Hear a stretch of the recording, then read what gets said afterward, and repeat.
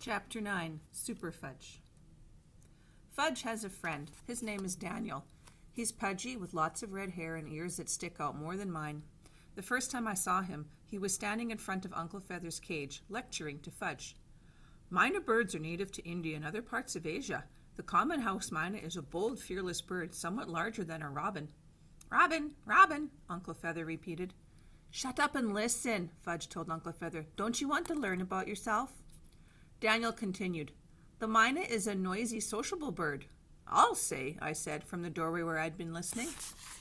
Daniel turned around and stared at me. Who are you? He asked. Peter, Fudge's older brother, I told him. Who are you? Daniel Mynham. I'm 6. I live at 432 Vine Street. You want to make something of it? He delivered the last sentence in a tough guy voice so that it came out sounding like, Ya want to make something of it? Not especially, I told him, trying not to laugh. Daniel turned back to Uncle Feather. Many mynah birds learn to imitate the human voice.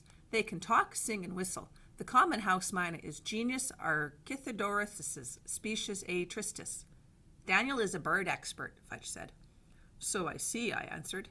You want to hear about the vulture? Daniel asked. Some other time, I told him. Daniel came for lunch on Saturday. Would you like peanut butter or tuna fish? Mom asked him.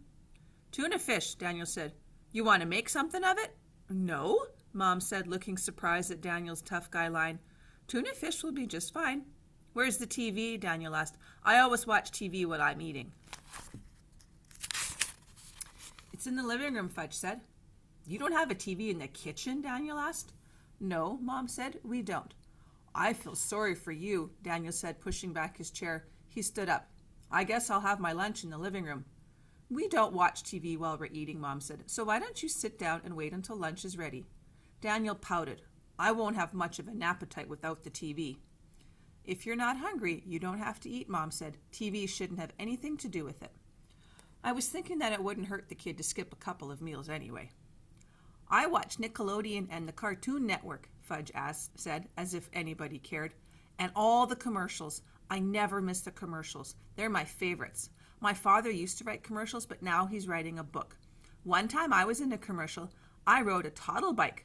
No, you didn't, Daniel said. I did too, Fudge told him. I don't believe you, Daniel said.